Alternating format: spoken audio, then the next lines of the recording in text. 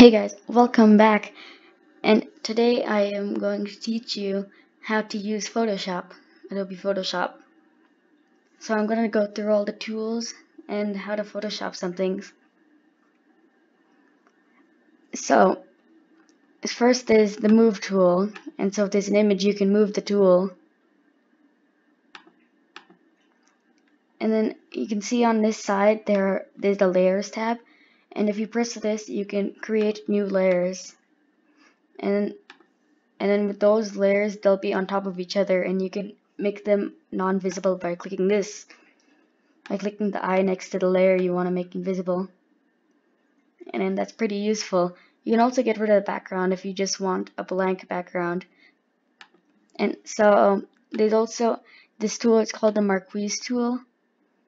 You press M, and then it'll be normally like this, and then you can drag and then hold and drop it, and then it'll select whatever's in the square you make.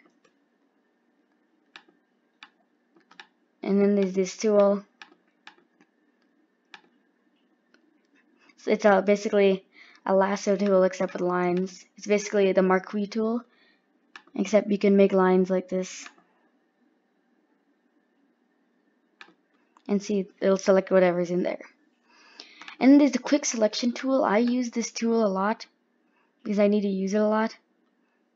So this tool is used if you get an image that has a distinct line around it, and if you want, and then if you just want to select a circle inside the image, like if you have a picture of a coconut, and then you can select the inside of the coconut with this tool. You just do this around, and then it'll automatically select whatever is in there. There's also this magic wand tool. It's even faster, basically, and it selects all the same color quickly. In one click, it just selects all the colors. And with all these selection tools, you can do a shift, and then you can add parts to it. So if you color one thing and you also want to add another thing, just press shift, and then you can color it in. Then there's the crop tool. If you want to make your thing smaller, then you can just do something like that, and then it'll become smaller. This tool, it's basically the other tool, except you can't edit it, you just move it around. Basically, it just makes frames. The eyedropper tool, I think most of you know what this is. It just selects colors, and then you can use them. This tool I also use a lot. So it's called the patch healing brush tool, and you can also use the spot healing brush tool. They're basically the same. So with the healing brush tool, it looks at the texture from something close to it, and then it colors it in with the same kind of texture as the part of the image you're trying to get. So imagine there's like a piece of text that you merged with the layer. You can merge layers, and then they'll be together. So if you put text, then you can't edit the text because they'll be merged together. So this healing brush tool, you press Alt, and then you click on a spot, and then once you do that, then you'll be able to basically brush in places that the text was, and it'll replace it with the spot you chose. With the spot healing, it does that without having to choose a place, and all it is. And then there's the brush tool, and then yeah, it's really, you just choose a color. You just choose a color, and then you can just color in like that. And yeah, it's a normal brush, and you can change the size by going up here, and then changing the size up in here and the hardness. You can also turn it if your brush is like a square. And then, but it is an easier way. You can just right click. You press a right click button, and then the menu just comes up. This is the stamp tool, which is basically, it's like the healing brush tool, except it just stamps in part of the image from another part. History brush tool, I don't use this often, but it just fills in parts that were there before. So you can see, because there isn't much history to this image, it's just created. It would take parts from the older part of the image, older times, and then it'll just replace it with that. The eraser tool, it just erases things that you made. Just erase all these lines. You can make it bigger and erase all of them. And then there is the gradient tool. The gradient tool, you go up here and then you choose a type of color here, like this, and then so you can choose one color at this end, one color at this end, or you can do it like this, where it's just one color at this end and one color like this. You can change the colors, and then when you use it, it'll be like a line like this, and it'll just color it in.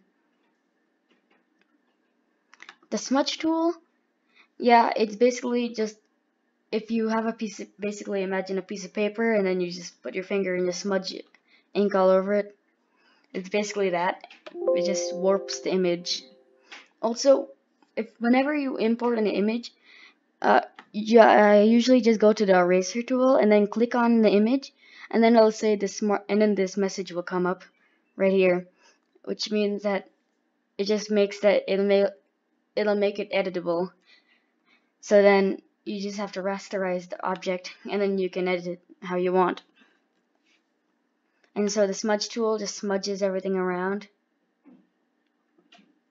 And then there's the burn tool, which basically it just makes it darker, makes everything darker. I don't know why it's like this logo, but it basically makes everything really dark, has it dark.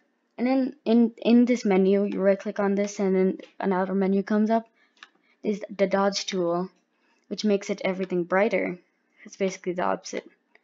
And then there's the sponge tool, which makes everything kind of gray.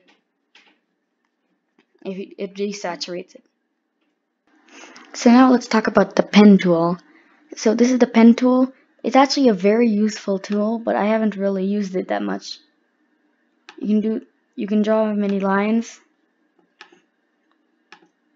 and then you can just draw curves, and it's pretty interesting if you know how to use it.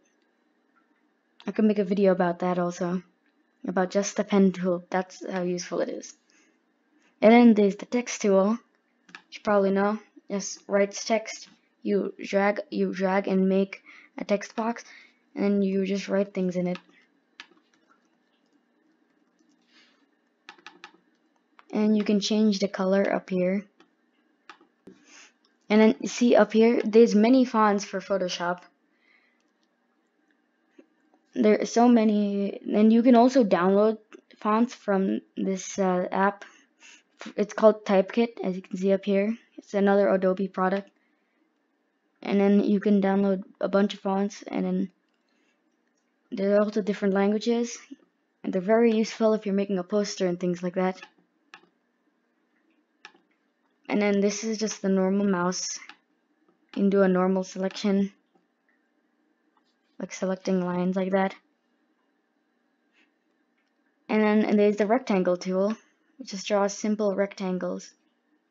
And there's all these options here, and you can choose what to fill it in with. This color wheel of things here.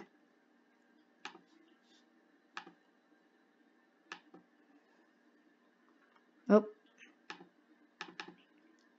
As you can see, I made the font pretty big. So when I was using this before, I think I was seeing the font, but yeah, this is how it'll look like normally. It'll just give some dummy text, some Latin text normally, and then you can just edit it if you like. And then it'll just stay there. You can also curve the text with this. It's pretty interesting. And see, look at that.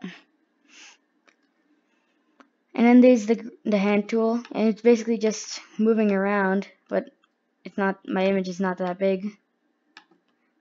So this is the zoom tool, this magnifying glass, and you can zoom in And then I can probably use this hand tool to move around, like so.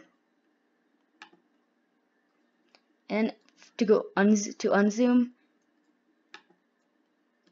I think you just scroll out.